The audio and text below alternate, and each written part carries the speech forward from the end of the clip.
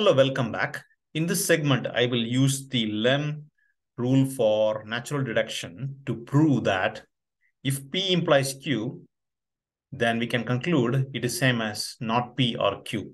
So my goal is to use the LEM to take this as the hypothesis or premise and come to the conclusion it's same as not P or Q. Let's take, for example, P to be it rained, Q to be street is wet. If you compare these two statements, if it rained, then the street is wet, versus either it didn't rain or the street is wet. Logically speaking, they are the same, but we will have to prove that these two things are equal. Okay, so I'm going to leverage the LEM to prove this. Okay, this tool doesn't allow me to easily add LEM. So what I'm going to do, I'll just add the LEM as a premise, which I'm allowed to do because LEM is just P, for example, P or not P. Okay, this is a LEM, right? P or not P is always true. So I'm and with a true statement is not a problem. So I'm allowed to do that. Now we can go ahead and prove this theorem. Okay, P implies Q is same as not P or Q. I just add an extra LEM statement as part of the assumptions. Okay, what if P is true? If P is true, we can apply implies elimination to come to Q because we are eliminating implies. Yeah, no errors found. So we start with P, we reached Q. Now we can use our OR introduction to introduce anything we wanted. So let's do that. So I'm going to introduce a not P or Q. All right. So now we start with P as an assumption. We end up with not P or Q. We will create another assumption. What are the assumptions we have? We have P as an assumption. We are done with P holds not P or Q. Now we start with not P as an assumption. We can easily go ahead and introduce a Q here because of OR introduction to line number 6. Yeah.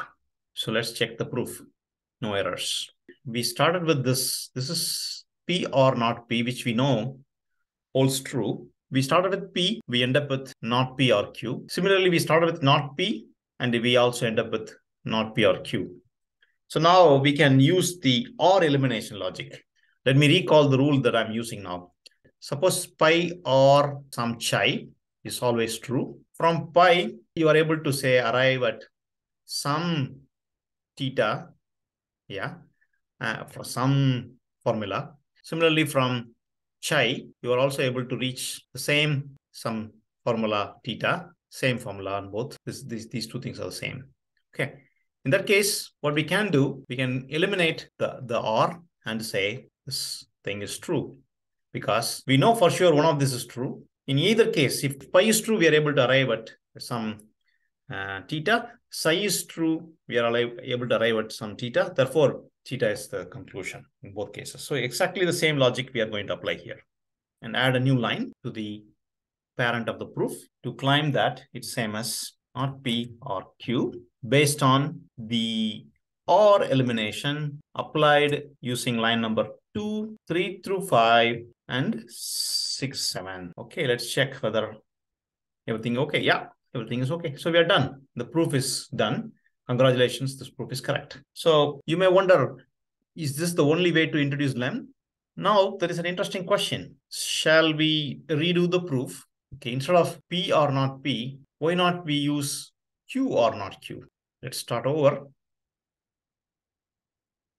I'll change the premise here to be Q or not Q, right? Which is still true. We'll try very quickly. We can take Q and we can introduce a not P because we are allowed to as part of the OR introduction to line number 3. No errors. Good. And now we introduce another proof. We have the not Q component. Okay. The not Q component is a tricky one, but we can use modus tonus that we learned earlier. But it's not Q, right? We can say not P because of modus ponens. We are applying modus tonus, line number 1 and 5. Let us check the proof. Yeah, very good. We are doing okay. Q because of OR introduction to line number 6. Okay, now we can check the proof. Yeah, no errors. We can go ahead and conclude the proof or introduction to line number 6. Okay. All right. So now this is add a new line to the parent of the proof.